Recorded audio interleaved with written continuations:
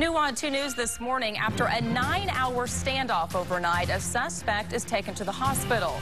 Police say 28-year-old Philip McCoy was threatening to kill his mother at a home near 5th and Richmond. The call came in around 7 p.m. Now, according to officers on scene, McCoy then went across the street to a neighbor's home, kicked in the door, and stole a TV, taking it back to his mother's house.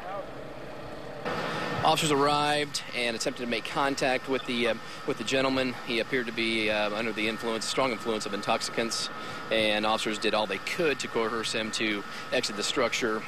Now, after hours of negotiating, the special operations team was called in. An armored vehicle was driven through the front wall of the home. His mother was arrested for interfering with police activity. The suspect was found hiding in the attic. He was taken to the hospital with a broken leg. He faces charges of resisting arrest, second-degree burglary, and threatening a violent act.